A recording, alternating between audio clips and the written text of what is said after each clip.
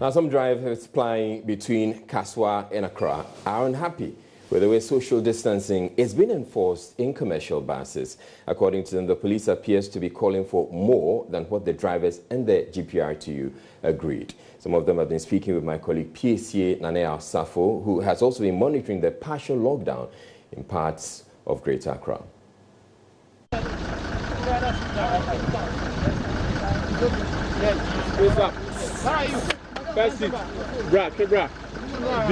Sounds from the Kasoa toll booth as stationed police personnel check for proper sitting arrangement in commercial buses in compliance with the social distancing protocols by officials. Some passengers are asked to sit properly. Others, who are considered as overload for the sake of the times, are asked to alight. The drivers are not excited about the move. Me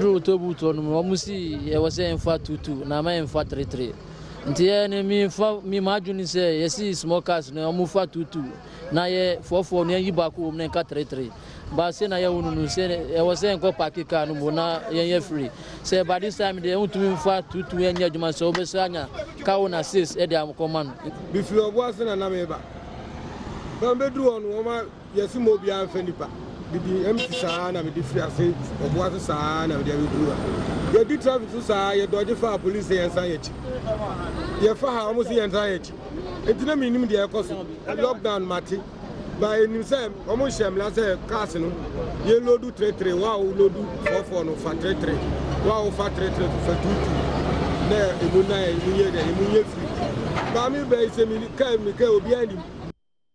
A vehicle approaches filled to the brim with goods and people. The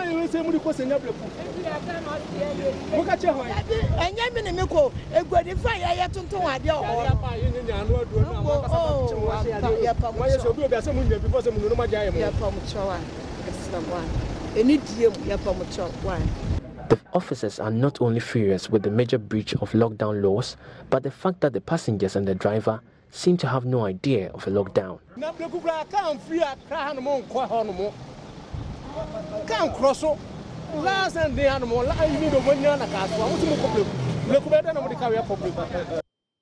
But the drivers are not the only people breaking the rules. Although Joy News observed from parts of Tudu, Agbogbloshie and Kantamanto that many citizens had complied with the directives, there were others who were also out on the streets, including the cobbler. Shoemaker Juma. Na unim say emra say ma ho kwan na ma kwan say na woti wa. Oh, minim say emra ma ho kwan sa na mu si a wogina okura no mpabo akura betima ya ma si a wogina ho yi. After all kura etia meye.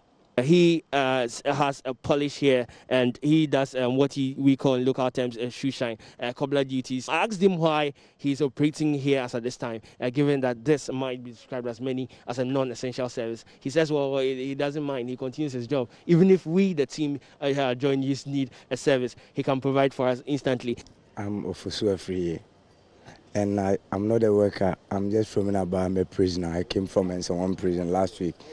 So as I came, I don't have money to go back to my hometown. This is all just the beginning, as 13 days remain in the nationwide lockdown. Kasoa Safo, Joy News.